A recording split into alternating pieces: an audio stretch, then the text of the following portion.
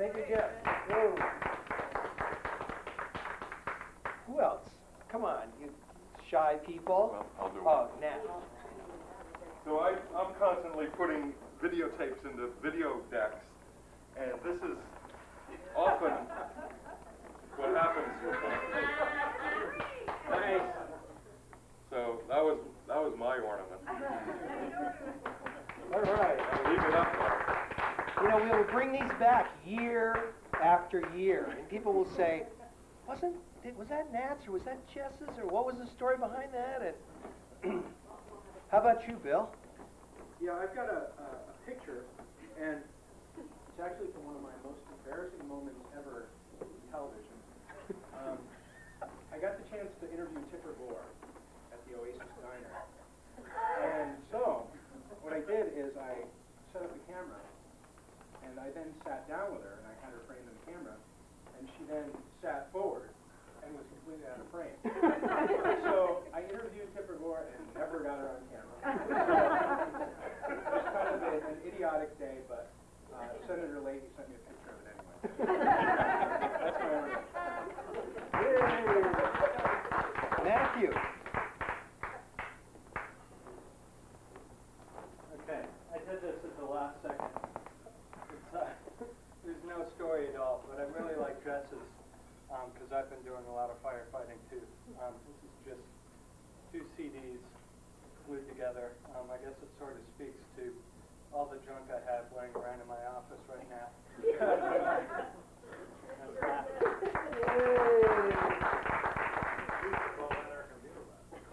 Who else did one of these? So I actually have one, but Oh. it has nothing to do with one.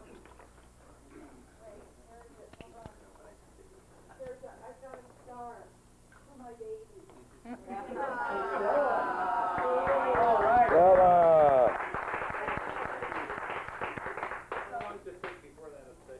I know, that was it, I promised. Oh, here comes Jane. Careful with this. I know. That glue might not be dry yet. That's right, yeah, probably. Did you put the hole in it? I could have been a contender. Well, I thought of a lot of different ornaments to bring, and I didn't bring them. And I brought this one, which symbolizes to me the Tech Center's been through some rocky roads, and just like a cat, we will land on our feet. All right. Very clever. Sarah. Yeah.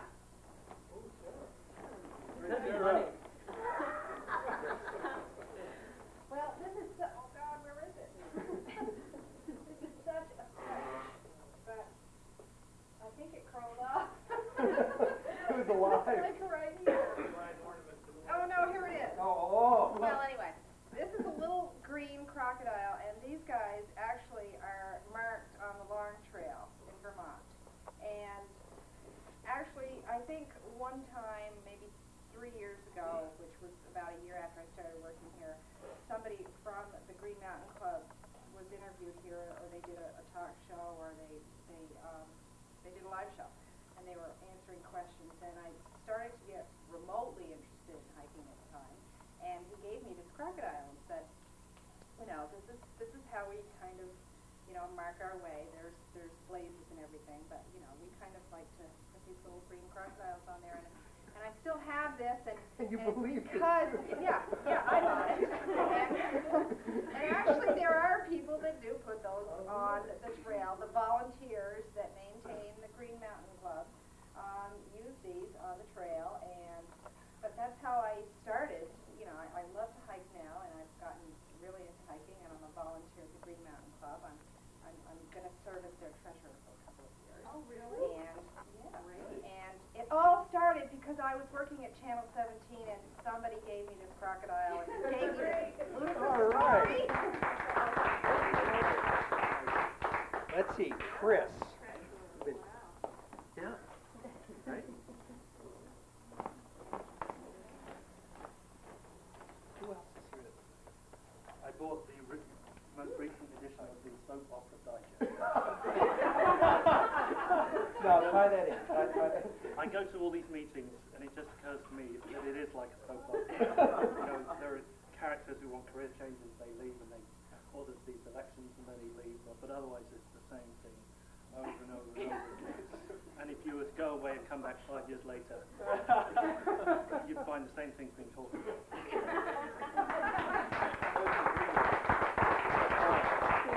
I think I'm the last one, and I brought this little ferry boat.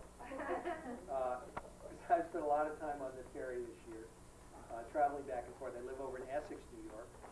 So anyway, that was a lot of time. Finally got a cell phone so I could call people while I was on the ferry boat, get some work done. And it's been great. It's really a wonderful way to start the day. Great. And the other thing I brought was a little Christmas story. Nat said we couldn't have a party unless there was a Christmas story. So, Right, that's right. you know, I made him do it. I'm just going to read this really quickly, and then I'm hoping this will be a tradition every year, too, that some staff member will volunteer to do a little Christmas story.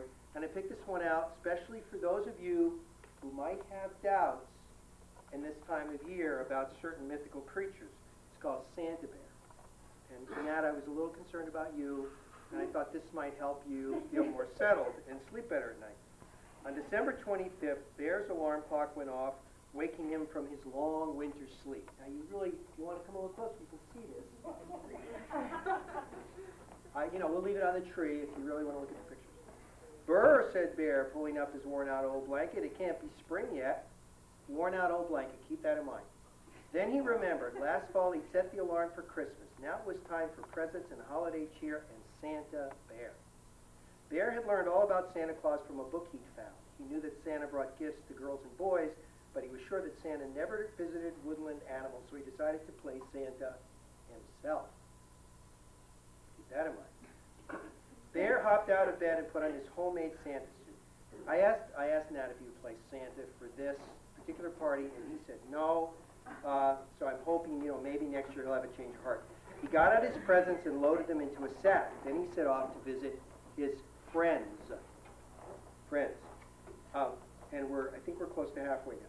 As he walked through the woods, Bear had a feeling someone was watching him, but he never saw anyone. And as he delivered his gifts, he forgot all about it. Very important. He had a feeling of being watched. Now, I know that has happened to some staff people here, too.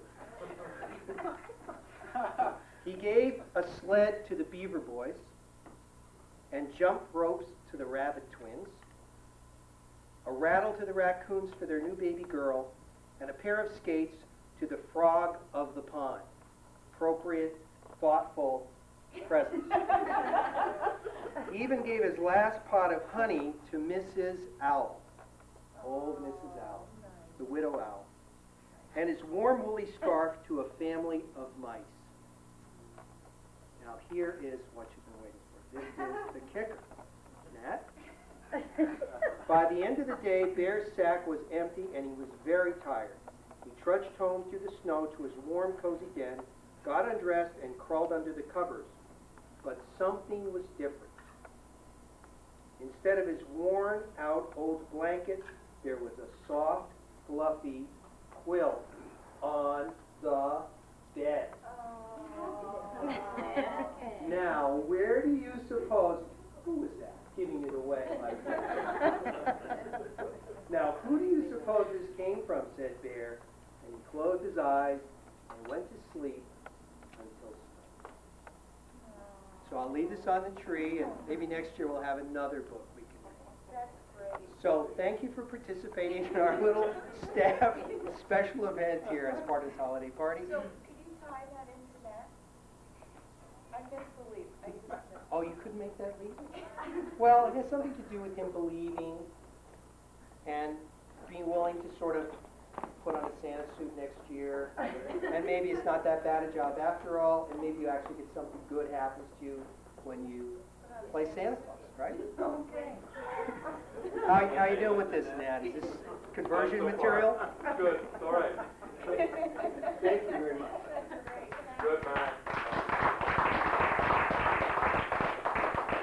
And I understand the live show's at 5:25, and the party will be live at Yep. 5:25? Yep.